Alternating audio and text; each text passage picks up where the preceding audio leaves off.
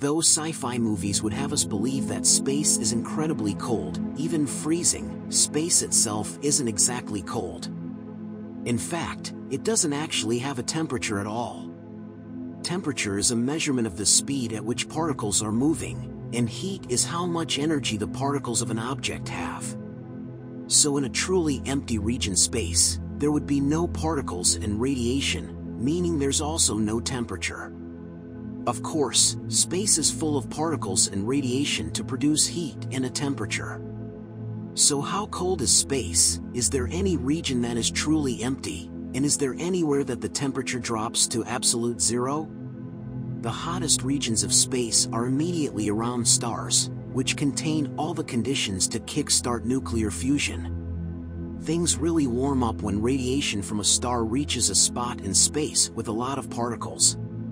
This gives the radiation from stars like the sun something to actually act upon. That's why Earth is a lot warmer than the region between our planet and its star.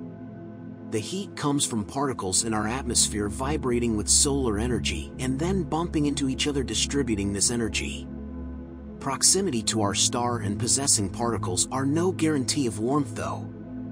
Mercury, closest to the Sun, is blisteringly hot during the day and frigidly cold at night. Its temperatures drop to a low of -178 degrees Celsius. Temperatures dip to -224 degrees Celsius on Uranus, making it even colder than on the furthest planet from the Sun, Neptune, which has a still incredibly cold surface temperature -214 degrees Celsius.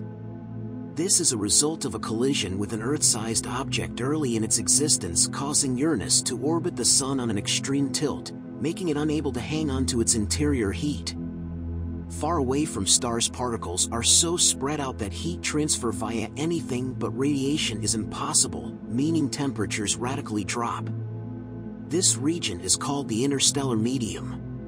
The universe is so vast and filled with such a multitude of objects, some blisteringly hot, others unimaginably frigid, that it should be impossible to give space a single temperature.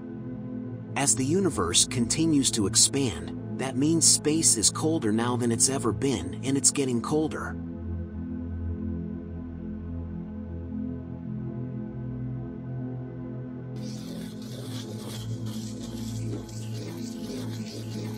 This is the Brain Maze, signing off.